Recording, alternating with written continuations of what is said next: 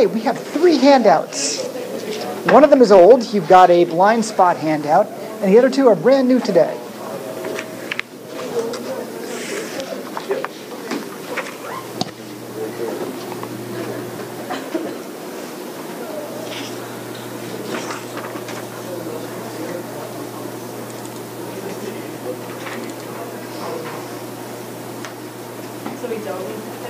If you already have one, then you're good to go. If you didn't bring it back, then you've got extras there. But those 2 on your left are new.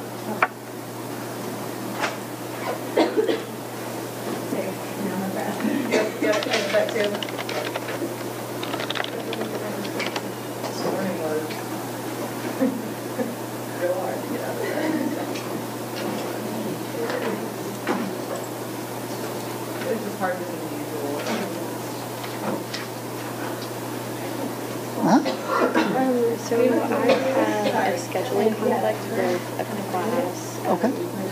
Sometime next month. Okay. But I didn't know how early you would want to know. So Okay. So I wonder if you could send me an email on the schedule conflict. And that way I'll just, because I probably won't remember now. Okay? That'd be great. All right. Thank you. So it's like, I literally told myself not to forget it, but we're good. Ask everybody.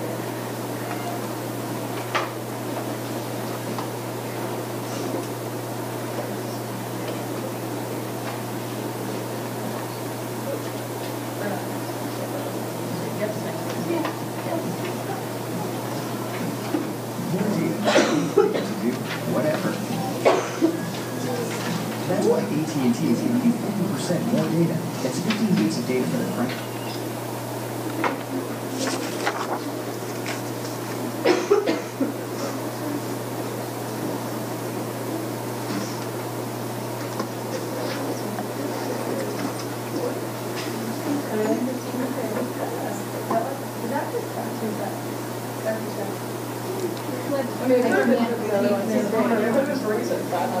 Yeah, that's the other problem. Like, oh my god. For the one that was like 250.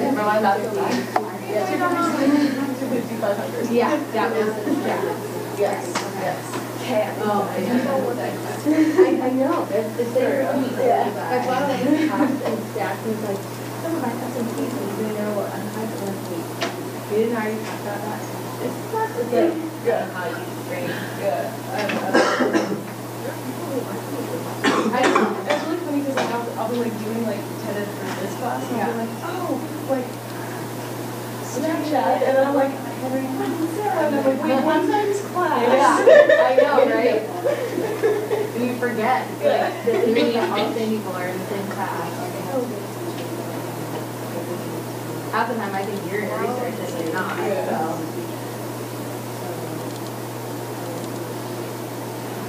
There's a lot of overlap between this class and research or this class and staff, so there's not a whole lot of all 3. Right. There's a lot of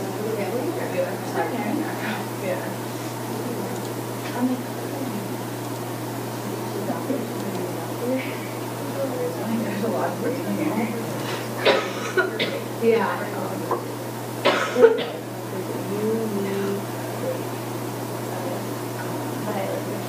You're all 3. All 3.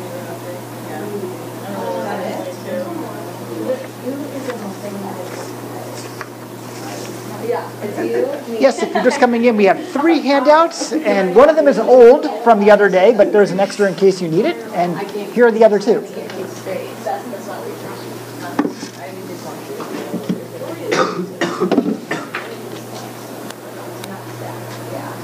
Wait, what? She's staff, right? Wait, is she staff? What? How do you feel straight up for Oh, I have my cheat sheets. So here's this class, here's the next class, and I have a separate one. Victoria's in stats. She is in stats. Yeah, Victoria's in stats, right, which is not in the rest of the other 2. She's in all 3. Okay. So us Victoria's in this class? She is? She's in research. So she has to be. Let's see if Victoria shows up. We'll find out.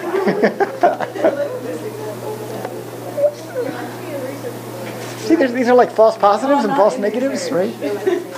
I'm not in research.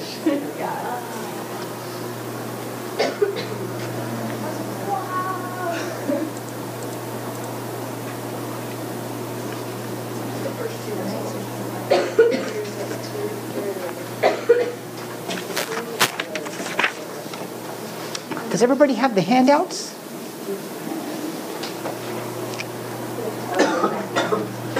We still have a minute, so I'll take quick attendance. Meg is here. Zach. So we have the bright blue Wednesday.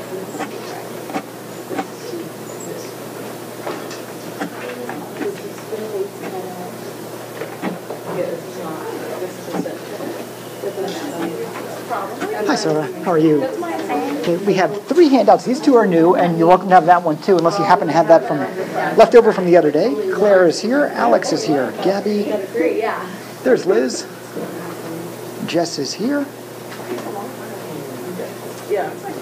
Yeah, it takes me a while to do that. I can't sit there and do like all like 15 questions at once. So I'm like, okay, break it up into 3 questions.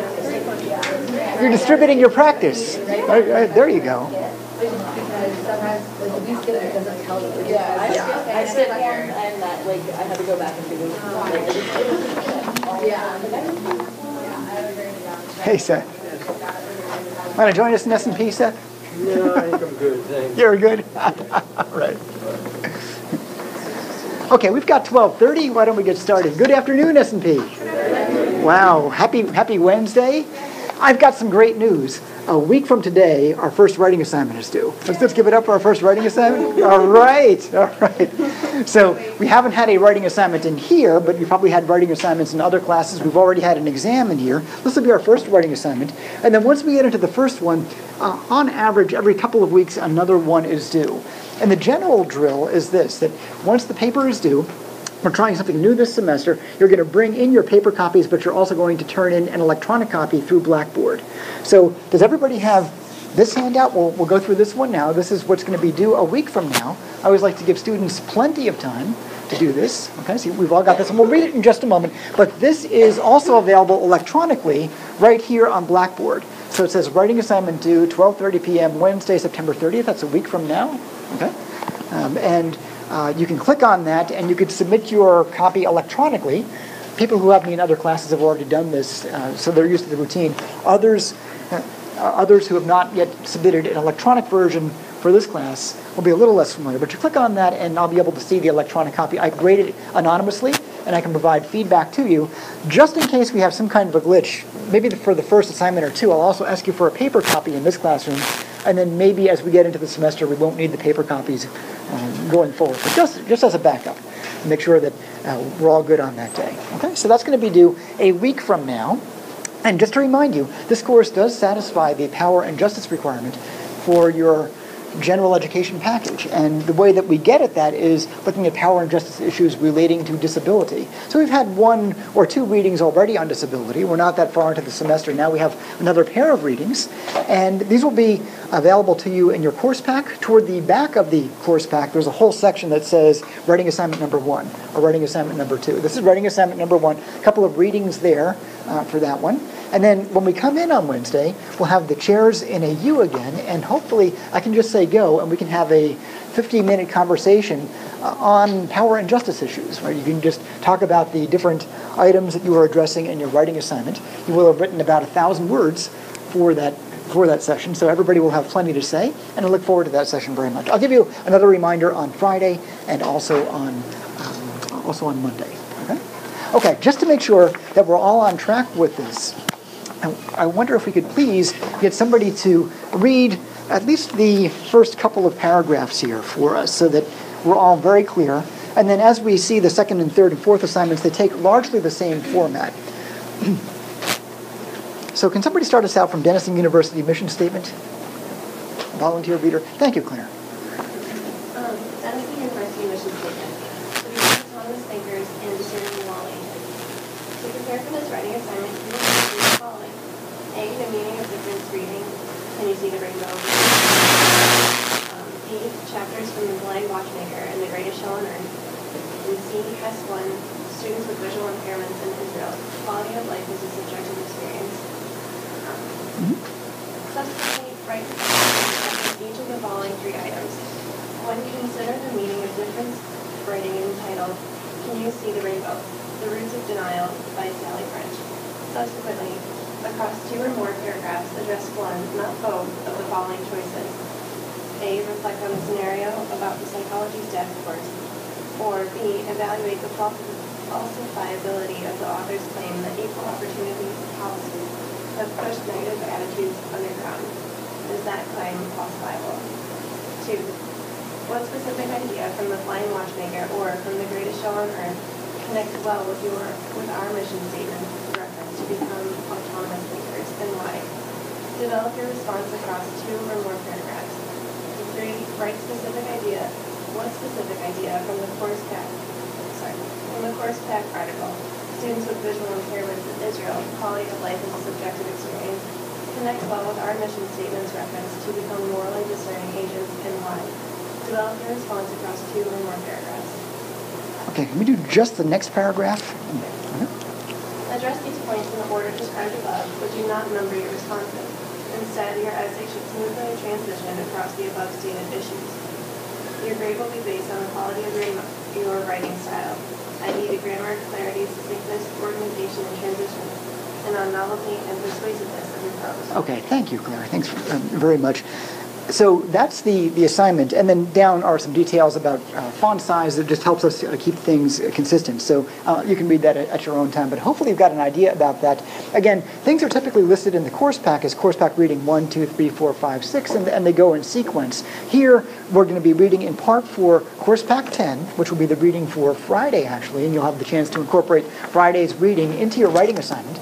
And then also there's yet another reading, which will be the reading for writing assignment 1 that's way in the back, and we haven't gotten that far yet, right? So every once in a while, we'll have to go way to the back of that course pack and pick up the couple of readings that specialize on power and justice issues. I think you'll find them to be really interesting. And through the past several years, I've done this course now for 15 years, but only maybe the past 3 or 4 have been power and justice related. We've added that component, and students typically really enjoy the conversation that we have. So I'm looking forward to hearing what you have to say about this. And some of these issues are controversial, but I think you'll also find them really very informative. Okay, questions about that? And this again is due 1 week from today. Okay, now if I can bring us a little nearer in time, can we think about what's due for Friday? What's due for Friday, I could have made this a TED Ed, but traditionally I've done it on paper, so I thought we'd take a little break from TED Ed, and we'll do this one on paper for Friday. So the idea is, can you please answer these questions for Friday? There are 7 of them from a writing by one of my favorite authors, Richard Dawkins, happens to be an evolutionary biologist and zoologist, a terrific writer, terrific advocate for the public education of science. He's controversial for other reasons, but he actually does a lot of great work for the public education of science. So he's written a book called The Blind Watchmaker, another one of my favorites, and then he has another one called The Greatest Show on Earth. And the last 2 questions, this is the back page of that other handout that you have, I think you'll find to be really interesting. He describes some terrific experiments from the University of Michigan, or Michigan State, from the Lenski lab that I just think are mind-bogglingly terrific. Really a true highlight in experimentation in the biological and behavioral sciences, and we'll get you to summarize some of those for Friday. And then some of these ideas that you're jotting down for Friday might make their way into what you're writing for next Wednesday. Okay? So instead of doing a TED Ed, we'll have questions old school on paper, and we'll see how that goes. All right. Who's all right with that? Yeah? Okay, so I think we're all set up. And I think we'll go as far as we can for about 20 or 25 minutes, maybe 30 minutes on Friday. And then we will be delighted, I'm delighted that we'll be joined by a visitor by Skype, a fairly recent graduate. Her name is Rachel Reed from the class of 2013, was in this class in the spring of 2013.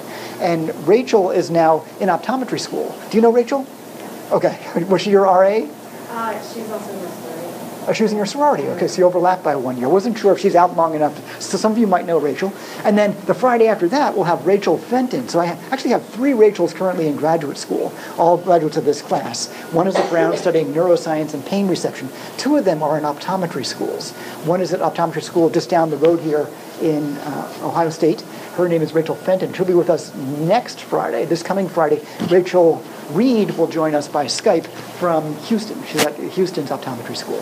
And she'll tell us about applying to optometry school and applying to graduate schools and all kinds of fun things. So we'll have about 20 minutes from very recent graduates from these classes. I think Rachel Fenton will be here live, and Rachel Reed will be here by Skype. Okay? So it should be a really, really fun session on Friday also.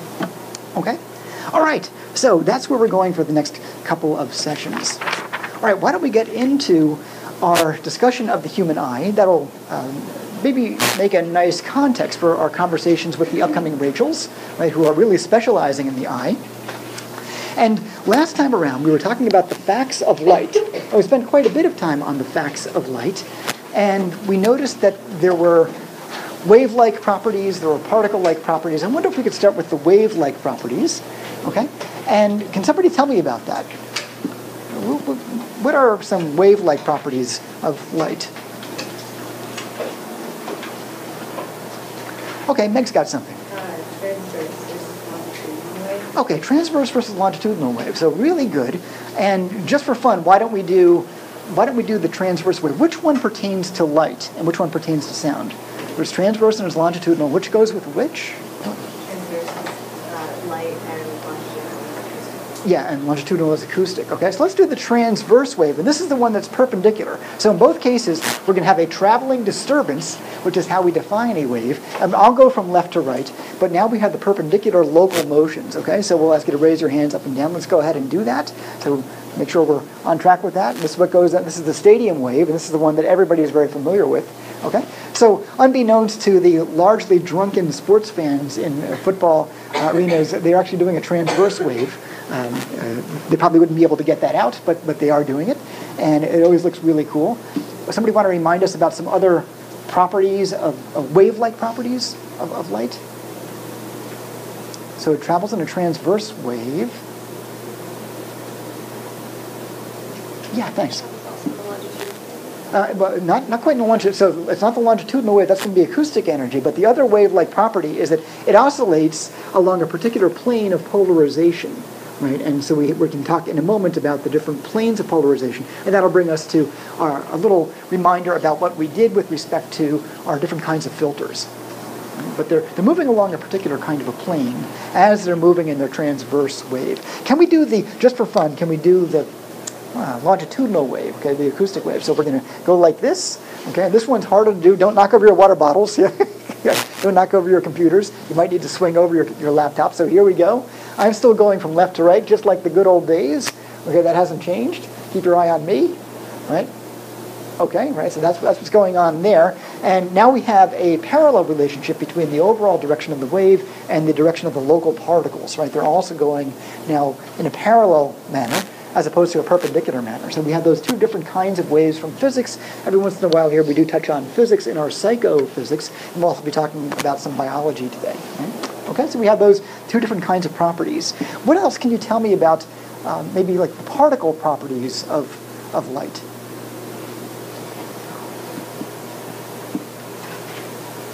Tell me about the particle properties of light.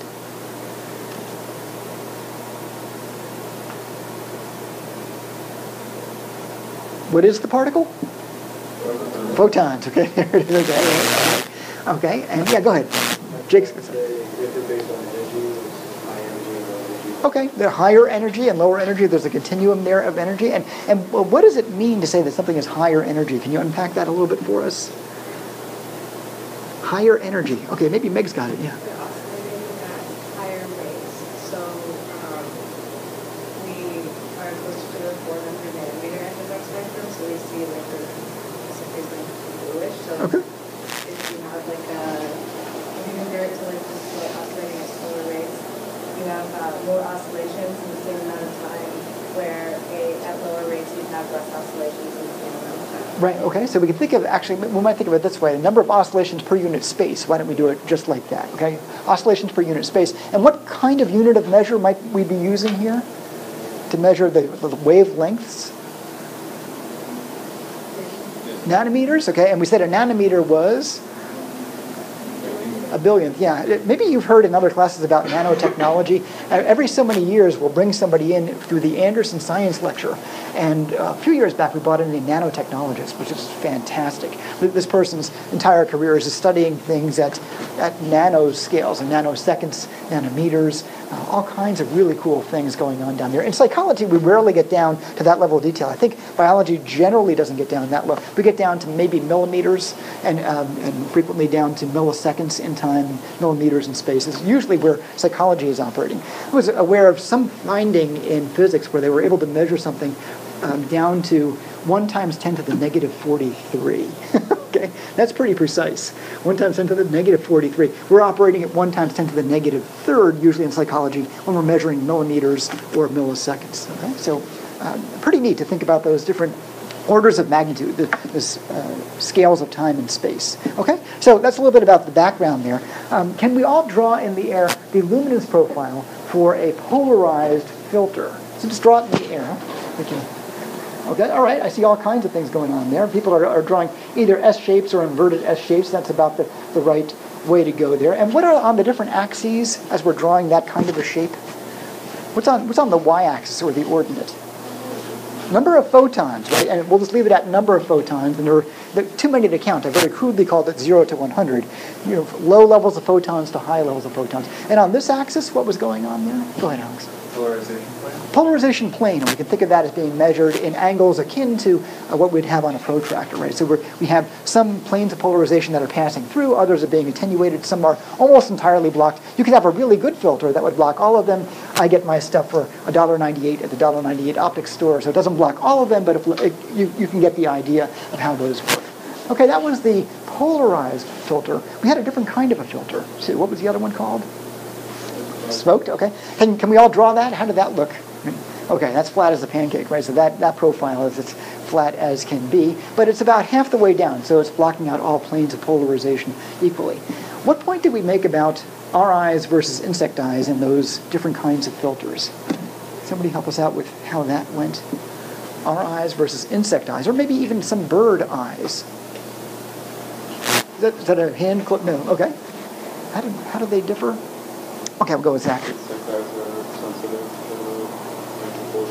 Yeah, insect eyes are sensitive to the planes of polarization, whereas our eyes are not. Okay, so that's a great advantage that they have. And we talk about the African dung beetle being able to take advantage of polarized light to find essentially straight lines up in the sky. And I have a really cool sky video coming up. I want to make sure that as we get into today's conversation, we do alert you to an unusual celestial event coming up this Sunday. Does anybody know what's going to happen this Sunday? We're going to have the joint occurrence of a supermoon. Who's heard of that before? A supermoon? Okay? And also a lunar eclipse. And those two have not been coincident for the last 32 years, and they will not again until, I think, 2029. So more on that and the moon as we get into physiological optics in just a little bit. Okay, so lots of ideas to go through. Why don't we do this? Let me put up...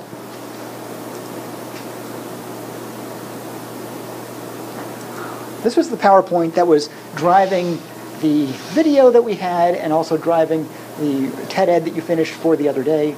Here's what we've already talked about so far today, some smoke filter stuff.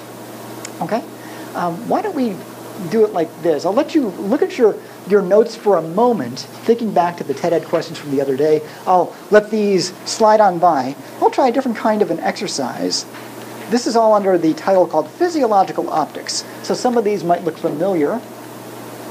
And I wonder if either Claire or Alex could throw down one of those lights. It's a little bit faint up here. We'll get better contrast if we could turn off those lights. Sorry to put you to sleep there, but I think we see these things a little bit better. And what we'll pretend is I'm the good-willed but ignorant uncle, and I'm going to pretend that I don't know what physiological optics is, and I'm asking you, my nieces and nephews, so what kinds of things did you learn in class today? And you'll say you learned about physiological optics. And I'll say, well, I don't really know what that is. What can you tell me about physiological optics? And we'll let you just sort of inform me, not in a verbatim manner, but just whatever kinds of ideas you remember from this.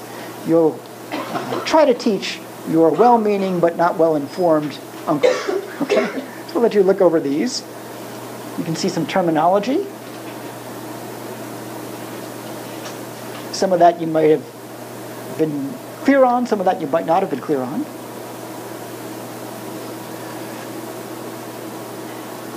Okay, all right?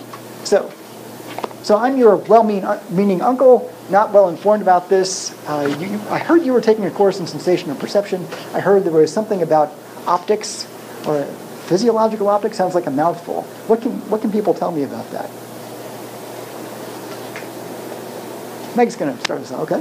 Well, light travels in a straight line, so that when it hits the cornea, the light bends so that it can hit a certain target so that we can perceive Okay. light. Okay, so there's an interaction there of physics and physiology and biology, right? So light is traveling in straight lines. Okay, yeah, light is traveling in straight lines. And then it hits something and it bends. Okay? Hits the cornea and it bends. Okay? I think Jake was going to add something to that. Just like your basic photoreceptors of rod and cones. Okay. So I vaguely remember rods and cones from Intro to Psych, but so what's going on with the rods and cones? Rods are more numerous than cones and more sensitive than cones in general. Okay. Rods are more sensitive than cones in general. Okay. What does it mean to say that they're more sensitive? Can anybody help us out with that? That might not have been entirely clear. Did you want to try that? Yeah. I think that rods are more sensitive as humans. We operate more day and night, and so they pick up more light energy than the cones. Okay. Cones pick up more color wavelengths than just light. Good. Okay. Yeah, cones tend to specialize for us in color. Rods are better at really all light levels. They're picking up something. They can. You can imagine that in order to get a cone to do its thing, you might need to have a certain number of photons there, right? And you might need to have a relatively large number of photons for a cone to do its phototransduction. You can have a rod do its thing, do its phototransduction with many, many fewer photons. It has been said that there are some rods that can actually pick up one photon. Okay? If you could be in complete darkness, right, complete darkness, and just somehow shoot one photon toward Jess or toward Sibel, right? Can your eye do anything with that? Well, that's probably not going to be enough to get a cone going. And it probably wouldn't be enough to get a rod going, but a rod would at least have a shot at it. Okay? A rod can be sensitive to even a single photon. And by the way, there's some really exciting work going on now in a branch of psychophysics called single photon psychophysics. And it's being led by a guy named David Williams. And I'm telling you his name, not because you have to write it down, but because David Williams is a really, really big cheese in vision science. He's at the University of Rochester. And he is a graduate of this course from 1975. So way before I came on board here. He's a graduate from Denison, and he was in this room taking S&P way back in the 1970s. And now he's doing single photon psychophysics, getting all kinds of grants to do that. And by the way, the University of Rochester is just down the road from Eastman Kodak. And some of you might know that they were really big in film for many, many decades. So they pour a lot of money into vision research. So the University of Rochester is very well funded in single photon psychophysics and all versions of vision research. And a really big cheese there is David Williams, a graduate of this classroom in this class. Okay? So yes, so the rods are more sensitive than the cones are. They might be able to grab either one photon or a small number of photons. You would need many, many more photons for the cones to do their thing. Okay? Cool. Okay, so now I'm learning that light can be bent. It's going to be grabbed by some photoreceptors after it's focused onto the retina. What else can people tell me?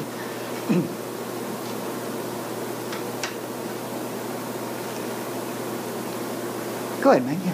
Well, you can express the strength of that bend of light in terms of diopters. In terms of what was diopters? I actually know what it is. Diopters, No, you were just right. You were just right. Okay. So yeah, we can get the magnitude of that. The light is coming along, and then it's going to get bent at the cornea, right? And it can bend like this. It can bend like this, a little steeper, or it can, right? Okay. How steeply is that bend occurring, right? And we can measure that. It's kind of an angular bend, and we can measure that in a unit that isn't millimeters. It isn't milliseconds. It's called diopters. And in some classes, in physics classes, they'd probably have you bring in a calculator and actually compute the diopters. I won't ask you to do that. But there's a formula that's fairly straightforward that relies on, well, I'll let you tell me. what trigonometric function is used for the diopter measure? Does anybody recall? Trigonometric function. Yeah, the arctangent. Who remembers hearing about that thing, right? There's sine, cosine, and tangent, right? And then there's arctangent. The basic rule about that, and all you really would need to remember, is that when you were in 9th or 10th grade geometry, whenever you had that, you learned a whole bunch of rules about converting line lengths into angles and angles into line lengths, and you went back and forth between those two. Lengths to angle, angle to line. Who remembers generally doing that? Does that sound familiar? And you learned about sine, cosine, and tangent, and so forth. So when we have distal and proximal stimuli, we sometimes find it advantageous to talk about them in terms of how many meters big they are, how many centimeters. Sometimes it's helpful to talk about them in terms of angles. Okay? And it's a little confusing sometimes for students to think about how they're expressed in angles. I'm going to turn this up before we lose everyone. How they're expressed in angles. But can somebody just remind us of the distinction between the distal stimulus and the proximal stimulus? How do those two differ from each other? Distal stimulus and proximal stimulus. Let's go with Alex, and then we'll go back to Abby. Distal stimulus is like the object in the environment, and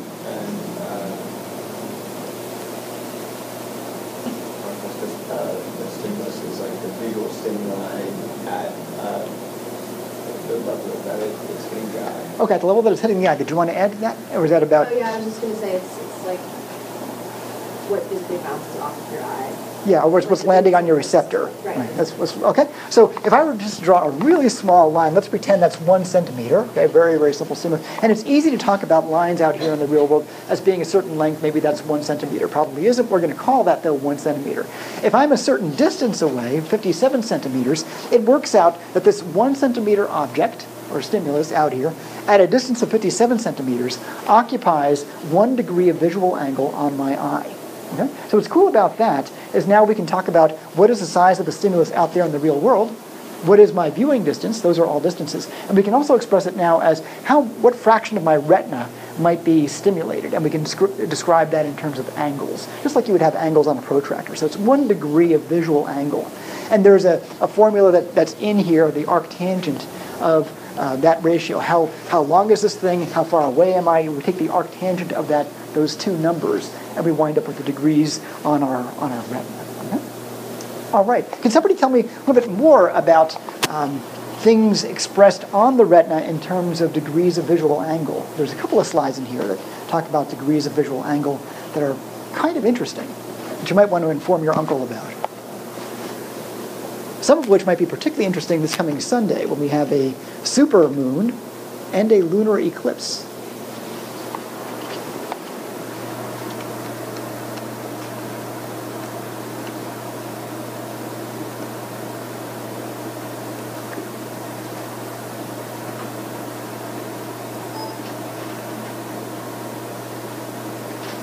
So there's the arctangent formula. How big is the stimulus? That was 1 centimeter, and my viewing distance was 57 centimeters. If we take the arctangent of that, we wind up with 1 degree. I don't know if anybody picked up on this line.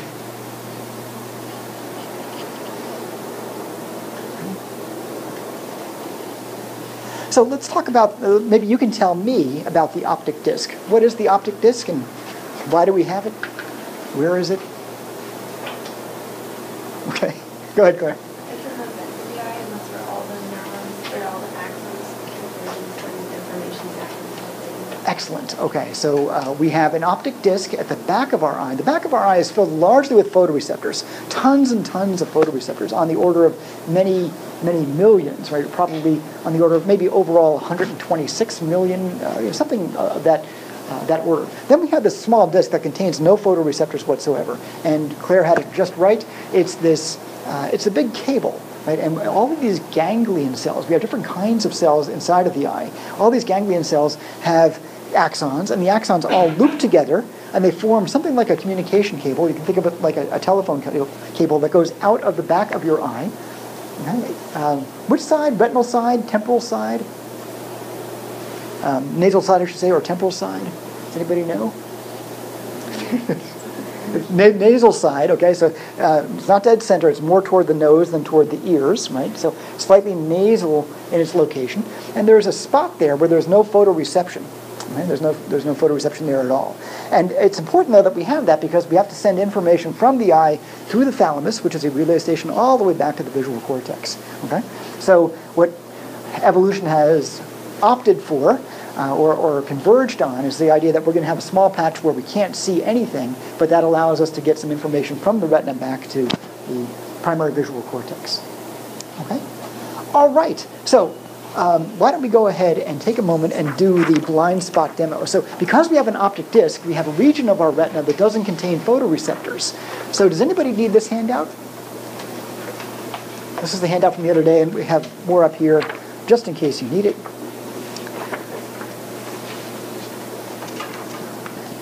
Anybody need the handout? Okay, sure. That's fine. Anybody else? Don't be shy.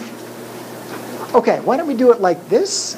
So I'm holding this with, holding it in my right hand. If you'll excuse my back, I'll turn my back to you just so that my right is your right and my left is your left. Some people are not quite so comfortable with rights and left. Okay, so I'm holding this with my right hand. I'm holding it out at about arm's length. Okay, and I've got the X on the window side of the room, and I've got that small circle on the door side of the room. Is everybody in that orientation? Is that working for us? Okay, now that we're holding that with our right hand, can we take our left hand and cover our left eye?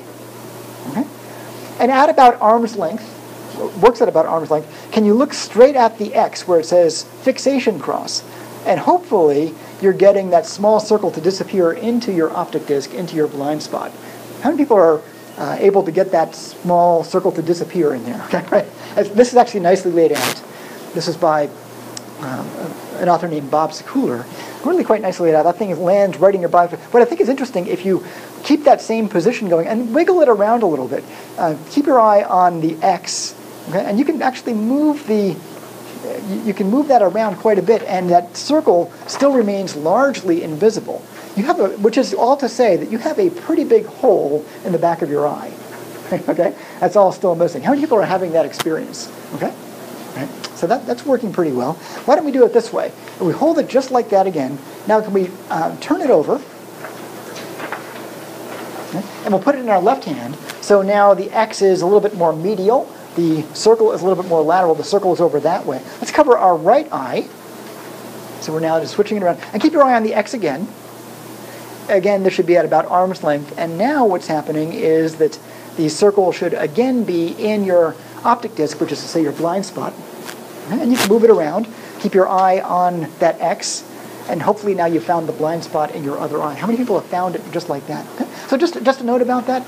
Meg reminded us of an important fact of light, which is that light travels in straight lines. Let's stay in that orientation. I'm covering my right eye. I've got this in my left hand. So this now, I'm looking at the X, and the dot is leftish.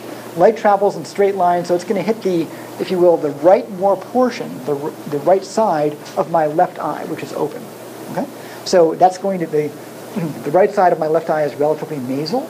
Right? So that hopefully convinces you that this optic disc is actually nasally positioned. It's closer to the nasal than it is toward the temporal. It's not dead center. Okay? Who's getting that? Yeah? Okay. Now, what we know from this slide is we can ask, how big is this thing? And that blind spot is approximately 6 degrees of visual angle. Okay?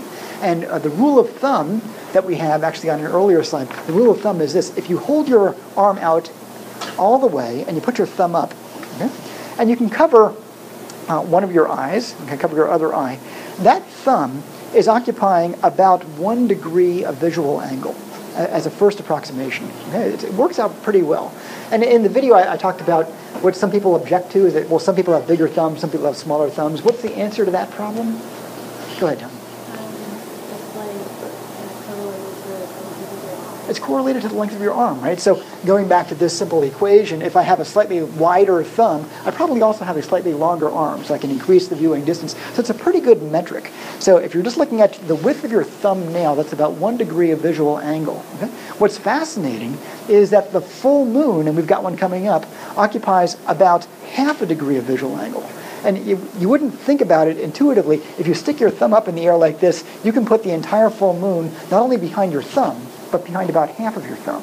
The whole full moon dissolves into there. Okay? Pretty interesting. Right? So the full moon is only about half a degree of visual angle, and we have a 6 degree of visual angle blind spot. So you could fit in many, many full moons, approximately 12 full moons would cover your blind spot. You wouldn't know that something was out there. Pretty cool. So riddle me this. How come if you've got this big blind spot in your left eye and you've got a big blind spot in your right eye, how come you don't feel like you've got a blind spot? You've got to use one of these things in an S&P class. You have to cover this eye. It's got to be in the right position. Everything has to be just right to me. How come it doesn't feel like, we're walking around with a blind spot? Go ahead, Zach. If an object is one of the eyes blind spots, it won't be in the other eye. Excellent, right? So it is absolutely true that for something that happens to be landing in this particular eye's blind spot right now for a given fixation, then that same region of space will be covered by the other eye. Okay, so actually we've got photoreceptors on essentially every region of space that's in front of us. Right? We've got photoreceptors everywhere. A given eye might not have it, but the other eye will have a complementary bit. Okay? So who's following that? I think that's a really good answer. Somebody might quibble with that answer and say, yeah, but how come when I cover this eye, I can still walk around, and I don't get, I can see everything over here, I can see some things over here, I don't get quite that far over that way, but I don't have this big gaping hole there. I still don't have photoreceptors there. I can't be compensating with this eye because it's closed. And I don't get the feeling subjectively that I've got this big, big hole in my visual field, and yet somehow it has to be true that I have a big hole in my visual field. Who's following the problem? Is it okay, right? Do you have an idea? Does it have to do with the fact that your eyes are constantly in motion? Okay. It detects your eyes would detect changes in stimuli. So if your eyes are constantly moving, everything's constantly changing. Okay, right. Especially if I'm a Gibsonian and I'm moving around, right? Okay, and I'm moving my eyes and I'm moving my head, then I can probably fill in with a lot of information. I think I saw another hand too. Was there some other idea about that? Yeah, go ahead, Jake. And then. I'm sure the exact hand process, but I think brain autofill. The autofill. Okay. We'll come back to the autofill. Did you have another idea on? I was just thinking about blind sight and all those other three that we were talking about. And if the corpus callosum is cut, right? Yeah. Okay. If the corpus callosum is cut, corpus callosum is connecting left and right. Yeah. Okay. So you might not be able to see or smell or you don't have what is it, the bilateral connections. Okay. Right. Yes. We don't have bilateral connections if we lose our corpus callosum. Right. Okay. Okay. Intact brain, then we'll still be able to see. Okay. Well, certainly the rest of the brain is intact. The problem is earlier in the process, we don't have any photoreception. So there's lots of good ideas here. First, you have two eyes. Generally, it's not a problem for that reason. Even if you're walking around with one, you can do eye movements. But for any given eye movement, you might be there for just a few hundred milliseconds, and you move to the next position. No matter where you're moving, you're always going to have a blind spot, right? So, you can kind of fill it in. Like the autofill idea, the problem with the autofill idea is it's hard to measure that, right? It's a bit of a guess. But on the other hand, we can also say that this time around, it's Alex and Meg that are wearing red shirts, and Abby's got a red shirt on. That isn't red, right? The rays are not colored, and yet I'm seeing red. So getting back to the very first week of class, our brains are creating a simulation for us that is based at least partly on what's out here in the real world, but it's not based entirely on what's in the real world. Because if it were, somehow it would have to report to us that we're missing this big 6-degree circle in your right eye's field, and yet we don't have that experience subjectively. So the autofill is doing its thing, based perhaps on what it's picking up as we're moving our eyes around and so forth. It's making a guess. Is the notion about that. So really an interesting problem. Right? We don't fully understand how the eye is doing that, the eye brain is doing that, but it seems to be doing that pretty convincingly for us. Okay, so that's that demo. Any questions on this 921 PowerPoint before we put it away for good? I always like to do this. A show of hands, how many people are like me and you have some kind of correction to your eyes? I have contact lenses, and occasionally you'll see me wearing my glasses. I've been wearing contacts for as long as you've been alive. How many people have some kind of correction to their eyes? Okay. How many people don't have corrections? Okay. All right, so we have some folks who are not at all correct. Of those who have some correction, hands real high. How many of you are myopic? You're nearsighted? Okay. If you wouldn't mind share, I'll share with you. I'm myopic also, and my diopter correction is -4. So sometimes people will tell you that they have their eyes corrected, and they'll float you a number, like a -4 or +2 or something like that. Anybody want to share some of their? Yeah, thanks. I know my right eye is -3.5 and my left is -2.5. Okay, yeah. So as it turns out, we get this refracting of light, and your left eye might be more refracting or less refracting than the other. Okay, so yours are quite different from each other by a full diopter. Jess has something. Both -8.5. Okay, okay. And Liz. I'm not sure what mine were, but I got LASIK eye surgery. You did. And so they were like both really bad. My left eye was like -2 worse than my right eye. Was -2. Okay. Yeah, So. it was like a really big difference. Okay, so yeah, so they're very different. Okay, -8 is fairly large, but you're wearing contacts and you function just okay. All right, really, really good. Yeah. So now I've got another problem because I'm way older than you, and you'll get this frequently by the time you get to 40. Now what happens is you might be myopic like I am, but then this changeable portion of your refraction, which is the lens. The cornea bends a certain amount, the lens has a variable amount, and it can go more like this if it has some object close to it and it needs to really bend the light, and then I need to look from down here all the way back to Sibel or Sarah, and then my lens will go like that, and so I get some kind of bending. As you get older, you don't bend so well. you get kind of stuck here or there, so you need some kind of continuous correction. You need maybe bifocals. You need one level of correction for a distance and a different level of correction for what's up close. Okay? So a lot is going on with that lens, and as you age, that does tend to stiffen. Okay? All right. Another fun factoid. There's so much to talk about here. There was a really fun article probably 20 years ago that said there's a very modest but statistically significant covariation between your type of eye correction, whether you're negative and myopic or positive and hyperopic, and whether you're introverted versus extroverted. Now you'd think that this kind of a thing inside of your eyeball, right, is so physiological, right? Physiological optics, that would have nothing to do with a personality trait like introversion and extroversion. And it's not a big effect, but it's there statistically. If you get a significantly large population, you can see that introverts tend to be somewhat myopic, okay, and extroverts tend to be somewhat hyperopic. Cool. We wouldn't find it here in this room because we have too small a sample. But if you get a sufficiently large sample, it's there. So there's a little connection to social psychology, which we don't always get to connect to here in S&P. All right, so before we put this away, any questions on any aspect of physiological optics? Okay, please. I was just curious, how does like color blindness affect? Okay, very good. So we're going to have a whole section on color blindness. But just to take it through the sequence, here comes a lot of light my way, right? And it's going to hit my cornea, and that's going to give me some refraction. It's going to hit my lens, and will give me some refraction, depending on what state that's in. And then what's going to happen after all of that, we do get some phototransduction.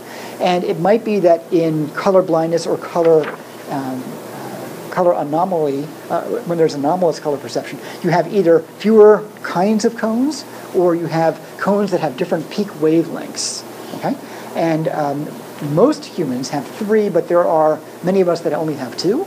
And we're going to have an entire section on a very interesting island in the South Pacific called Pingalap. Who's heard of Pingalap? Who's not heard of Pingalap?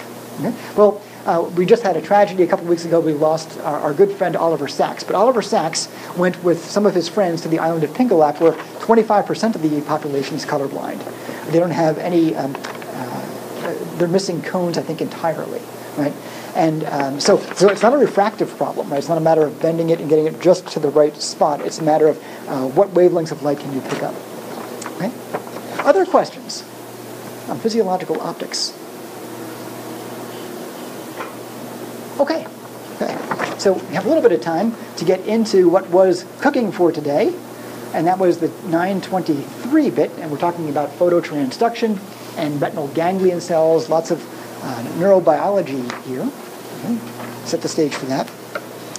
And we had a bunch of TED Ed questions, so why don't I just read for us some of the TED Eds, and then we can go back to the PowerPoint if we need to.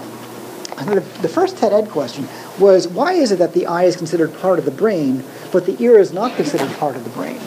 Anybody want to remind us about that? We'll go with Gabby and then with Liz. In embryonic development, the eye responds to the same neural cells as the brain. Okay. They're like diverged cells. Okay, right. So yeah, the eye does come from that early embryonic stage, just like the brain cells. Did you want to add to that, or was that the whole thing? I was going to say sort of the same thing, but also just the fact that the eyes are made of the same tissue as neurons, while the ear tissue is not. Yep, okay, right. And is that the whole thing, Melanie? Have we gotten all there? Yeah, okay. That's about all we need to know about that. And of course, on the very first day of class, we talked about some interesting S&P issues in embryological development. We were trying to figure out, can a fetus feel pain?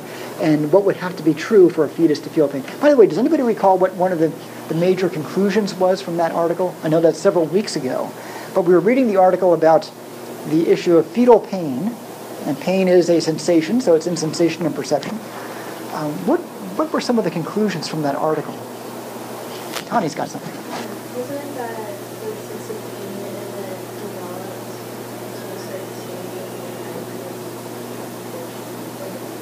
Oh. Okay, right, yeah. So and it's, for some people, it's an ethically relevant variable as to whether the organism can feel pain or not. In this case, the organism is a human fetus, and it might have been something like the 27th week or whatever that number of weeks was. Does anybody remember what had to happen physiologically for the pain to be present? There were certain things had to be in place. Physiologically, there had to be, at the 27-week mark or thereabouts, something was happening at the physio level that makes the psychological phenomena of pain possible. Does anybody recall what that was? Well, Meg did a good dig here. All right, what you got, Meg? Thalamocortical connections, right? So we have the thalamus, we have the cortex, and both of those might be developing but not yet connected to each other. And if the ankle bone isn't talking to the leg bone, then we don't have a connection there, right? We have to get the thalamus, which is a relay station, talking to or synaptically connected to the cortex in order for there to be the psychological experience of pain. Okay. All right. So anyway, that was our little entree into the embryo. The next question that we had is, explain 2 ways in which the construction of the human eye is counterintuitive. It was counterintuitive in a couple of ways. Anybody want to help us? Okay, we'll go with Sibel and then back to Melanie. Okay. Thank you. At least for our species, the photoreceptors are going the wrong way, right? They're not pointing toward the incoming light. They're pointing away from the incoming light, seemingly counterintuitively. Okay. All right. Somebody else? Yeah. Okay. For the vertebrates, I think it was all vertebrates. But when lights are turned down, neurotransmitter is released. Is increased. Yeah. Right. So instead of when lights are turned up, there's less of a release of neurotransmitter, which is sort of counterintuitive because we think that if lights were turned up, we have more neurotransmitter. That's right. And do you remember which neurotransmitter it was? Glutamate. You said, yeah, glutamate. Okay. So yeah, when I go see if I can get these up. Okay, those are all the way up, and then I go down. As they went down, now a lot more glutamate has been released in your retina. I'll turn them back up. Here we go. And we get a reduction in glutamate release. Seems counterintuitive, right, that we get a reduction in that substance. But not all animals are like that. Some of the other animals that have evolved eyes use many very similar mechanisms, but maybe they use them in an opposite arrangement. Okay? So there's still glutamate fluctuations that are tied to light level fluctuations out here in the distal stimulus, but they just happen to have the opposite kind of configuration. Kind of interesting that it would happen that way. Okay, we have a moment or two, and I just wanted to try this. I think I brought my wiffle ball with me. I did bring my wiffle ball, okay? And what I like to do is say that this is a photon, demonstrated by this, okay? And every year when I do this demonstration, I say that the light's coming in from this way, this is where the pupil is, it's going to bounce off the back of the eye and has to be caught by the photoreceptor kind of on the rebound. Do we have a volunteer photoreceptor? I'll try to throw this thing against the back wall and we'll see if somebody can catch it on the rebound. Anybody? Okay, thanks. All right, why don't we do it right over this way? Yeah, we have a little bit of space that way. I'll try not to hit Sibel. I'll see if I can get it up there. And why don't you stand up? And it's all right. See if you can get. Okay, I'll get it as close over your, like straight over your head. All right, but don't look at me because the photoreceptor can't see me. All right, here it comes. 1, 2, 3. Hey, all right, he caught a photon. All right, this guy belongs in David Williams' lab. Right, he's a rod that caught a photon. All right. And then we get into now that he caught the photon, we have a cis-trans isomerization. Who remembers hearing about that little ditty? Okay, can you show me what that looked like? I think I did it. Oh, there it is. Wow, which is cis? Cis boom ba? Yeah, is that cis? Cis trans isomerization. So normally the photoreceptor's pigment will be in this kind of configuration. Then when it catches the photon bouncing off the back there, as Jake caught it, okay, it's going to change its shape. It's a conformational change, and that alone is enough to release some neurotransmitter, which gets the whole ball game going for this action potential that's going to make its way or propagate from the retina all the way through the thalamus to the back of the brain. Okay. All right. All right. Thank you, Jake. Thanks for doing that, and good catch. Okay. Let's see. What else can we do? Why don't we end with this one, and we'll pick up on some more of these next time we're back. Can somebody remind us, what does it mean to say that the peaks don't match perception? The peaks don't match perception. Thanks, Alex. Is that, I guess like in the case of red, it's more of a yellow color. Okay, so the red, the quote-unquote red cone, right? Yeah, its peak sensitivity would have been kind of the middle of our range. It may be yellowish, right? So we call it the red cone, but that's a bit of a wavelength, a bit of a misnomer, because the wavelengths are not themselves colored, and our perception of red really is not peaked anyway at that same level where that cell or that cone type is maximally sensitive. Okay? So why don't we pick up on that idea? That's a complex idea, and I don't want to just end on it, never come back to it again. Why don't we start on that when we come back on Friday? And also you'll have your answers on Friday for this. Okay? Okay. Thanks for a great session, and I look forward to being joined by one of our Rachels on Friday. Tell us all about optometry school and physiological optics.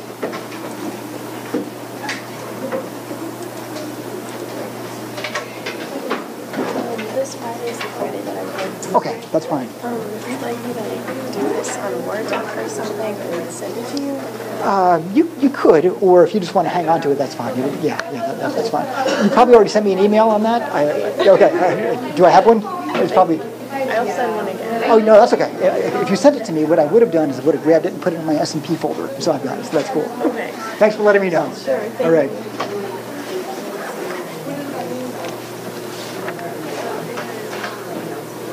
I tend to have issues with that. I'm always the one that oh, I never got that. No. I'll make a note of it also here that Claire will be out next time.